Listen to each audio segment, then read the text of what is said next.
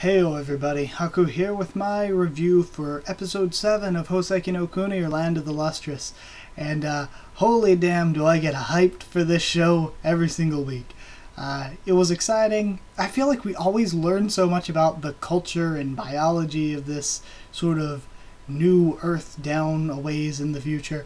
And I always love both, like, getting to think about this new world and all the stuff we learn and all that, but also loving the actual plot and story that's going on itself.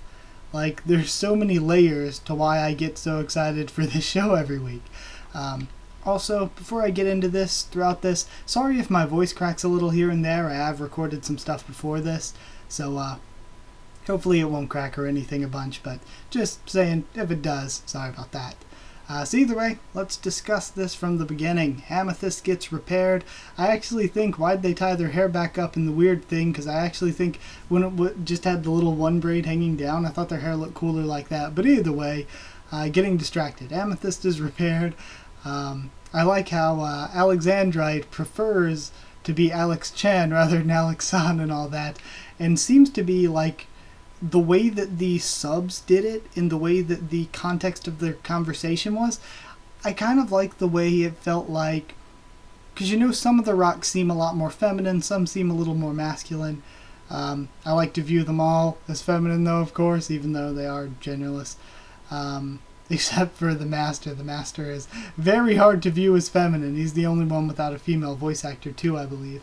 But it seems, what I was actually getting to before I got distracted, that Alexandrite prefers to be addressed in a more feminine way than masculine, because even the way the subs did it is they were calling her like Alex-san, and she's like, no, Lexi-chan, and that's the way that they changed the sort of inflection with the subtitles, or Alex, no, Lexi. So I like that. It made it seem like she was like, no, I want to be addressed in a more feminine way with my nickname.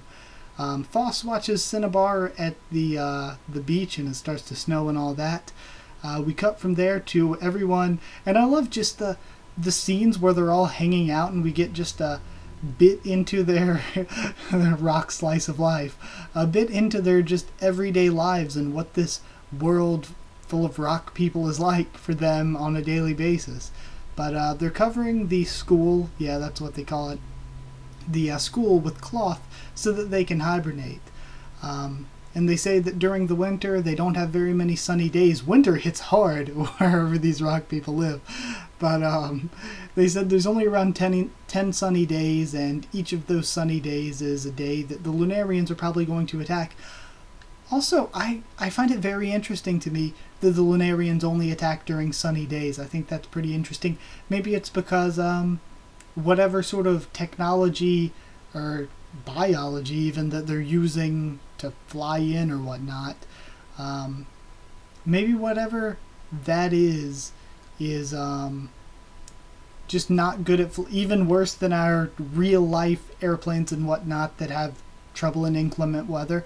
Maybe that even cloudy weather, like not even that bad, is bad for whatever sort of mess they have going on that they use to fly in to do their attacks, the sunspots or whatever they call them. And they say that those 10 attacks are left every winter to Master and Antarcticite.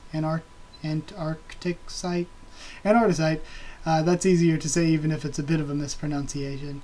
They say that Antarcticite is normally liquid but solidifies when cold. All the other rocks go to sleep. They all have very cute outfits and all that, and it's kind of a cultural thing for them. And I think it's cool seeing what few little cultural things that they do is really cool to me. But Master then allows Foss to team with Antarcticite, and what is their tradition? Foss keeps joking around about her wanting to be alone with Master, but she tries to hug him, and other than that, what is the tradition? What do they do when everyone else is asleep? Foss then says that the reason she's doing this is because she's trying to test herself, and in a way it seems like she's trying to punish herself, because she says it's bothering her that she didn't get punished for not running away and all that.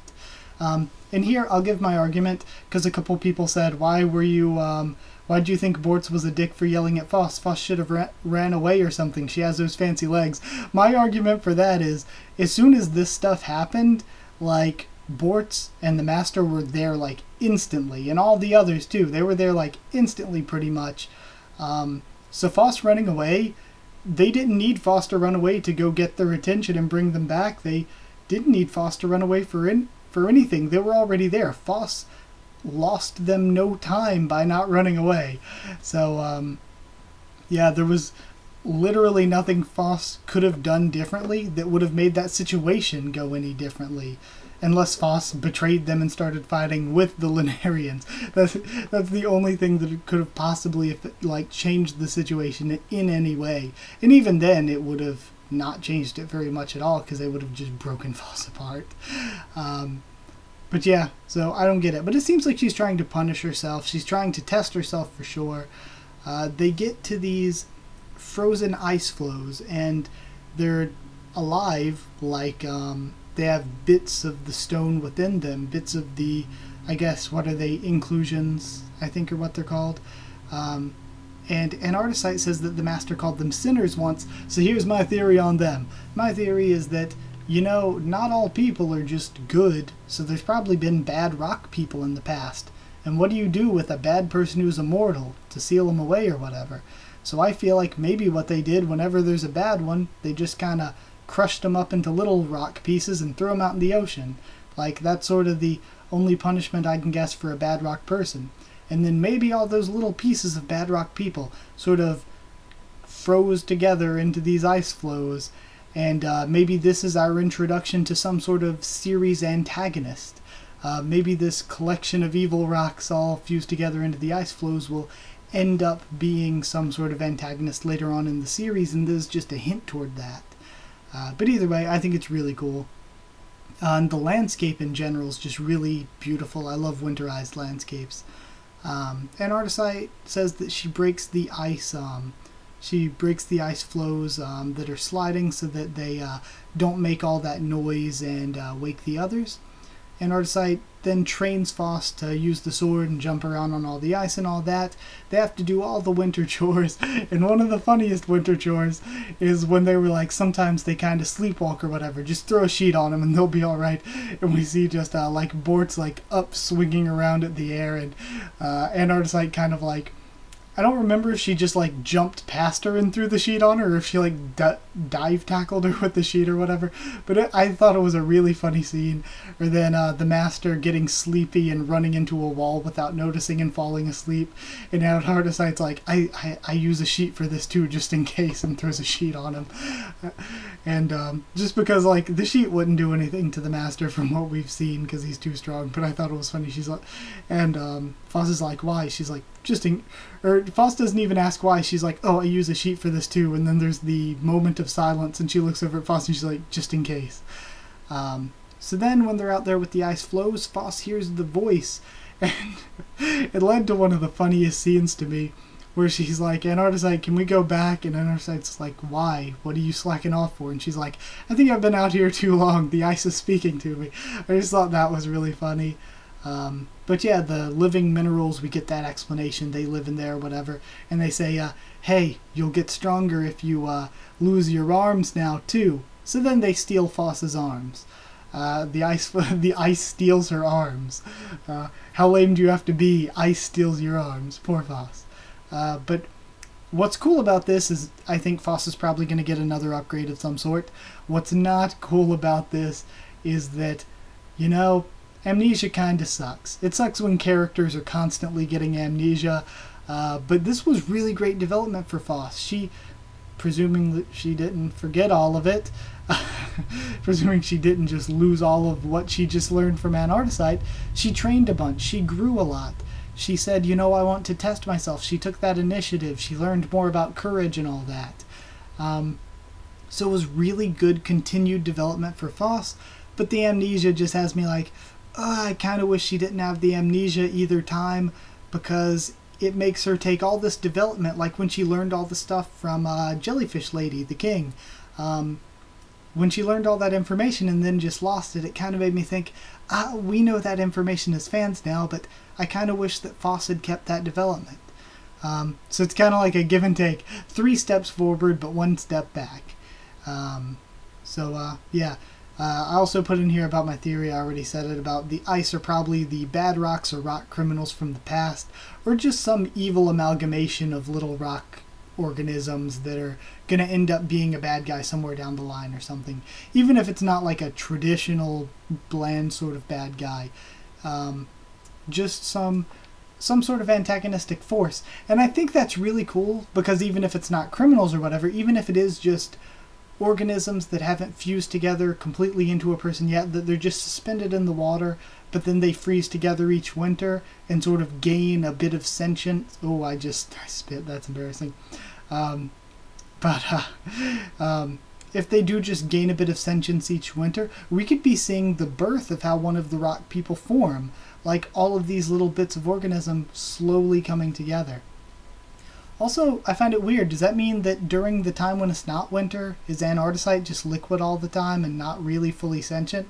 Because it seems like she's met Foss before, so there has to be some sort of overlap there where she meets the rest of them. And Foss is the youngest. But either way, moving along. I think that was it. Oh yeah, one last thing. What about Sapphire? Sapphire was part of that blade that they broke apart when they broke apart Amethyst, and they collected all the pieces to put Amethyst back together. So did they collect the Sapphire pieces? I mean, maybe it's not enough to completely put her back together, but, you know, it's something. Maybe they could try. Maybe they could get like a head or something and be like, okay, few more Lunarian attacks with whatever that weapon is, we'll get the rest of her back. Yeah, so what happened to Sapphire? But other than that, it's another great episode. I absolutely loved it. I had a ton of fun watching, and I'd give it 9 talking ice flows out of 10. Just all the little things with their outfits and them hanging stuff up with Jade directing traffic and all that. All the little slice of life kind of things with them I find so interesting. I don't know why. I love that. In addition to the big overarching, more exciting plot, I find that little stuff so cool. So yeah, that's it. Thank you once again for watching. 9 out of 10 for this. Like if you did like the video, comment down there to tell me what you thought of this episode, what you thought of my thoughts on it. Subscribe for more Houseki no Kuni and Land of the Lustrous. Tons of other anime, manga, light novels, many other things. Lots of things. Follow on Twitter if you want. I can try to keep you updated there and stuff for the channel, or talk to you there if you want. And if you want a link to our Discord server to talk with me and some of the rest of us there, just ask and I'll give you a link to the Discord server. So that's it. Thank you once again for watching, and I'll see you all next time.